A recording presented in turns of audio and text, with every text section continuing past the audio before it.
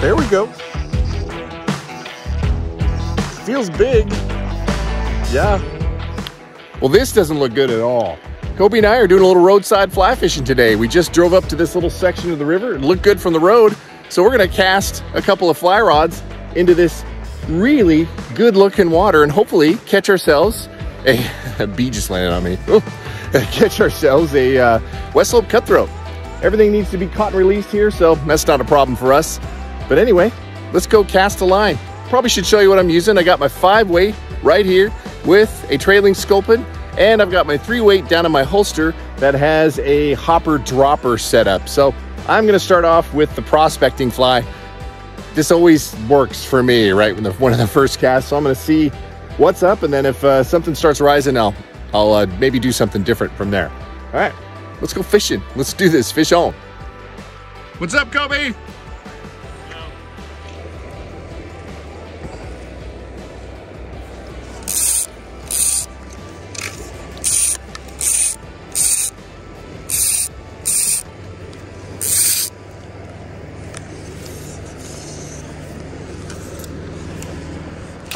Oh, that was a big fish that just tried to eat my hopper. Oh, dang it. Oh, you must have taken the dropper. There we go.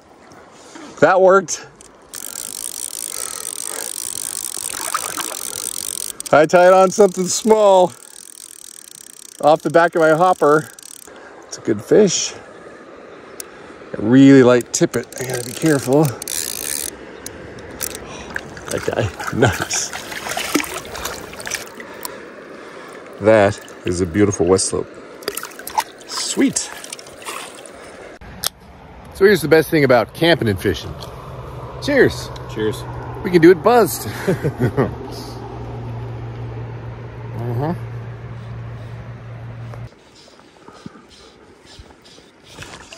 There we go. Feels big. Yeah. I don't want to get him on the reel for fear of just giving him a little too much slack. On the sculpin.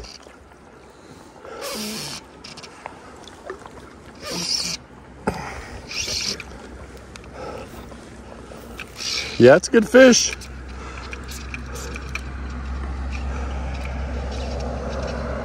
Yeah, he's a good fish. Oh.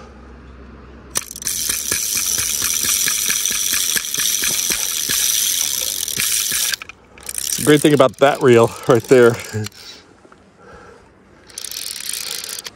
Really colored up.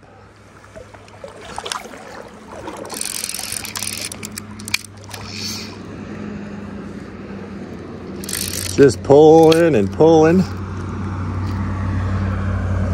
Oh yeah.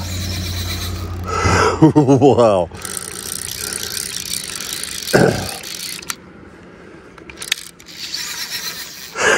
Oh man.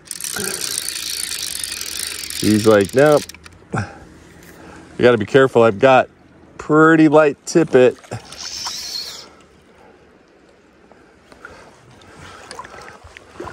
Oh yeah, shit. Appears that this guy wanted to eat a little minnow. Look at this guy. Wow. Oh yeah, that's a good fish, Cobe. Holy smokes. Wow.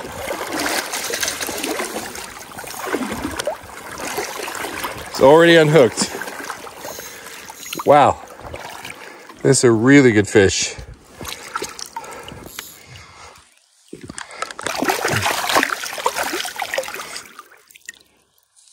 It's probably 17. This guy. Look at that guy.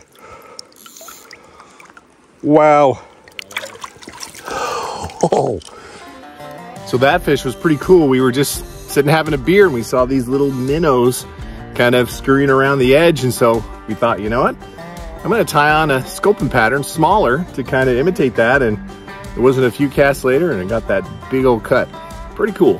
That's called paying attention to what's happening around you.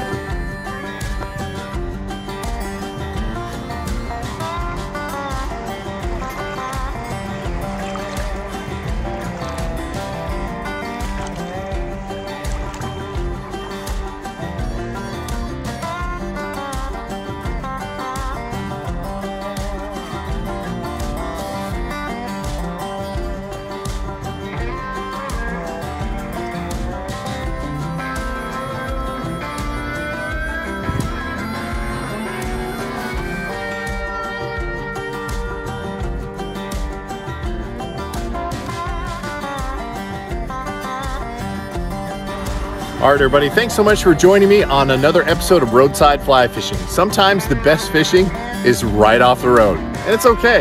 You don't always have to be off the grid. And if you're new to fly fishing and you need a little help with your cast, I put together a really easy tutorial right here that'll help get that line out just a little bit further. All right, everybody, until the next time, fish on.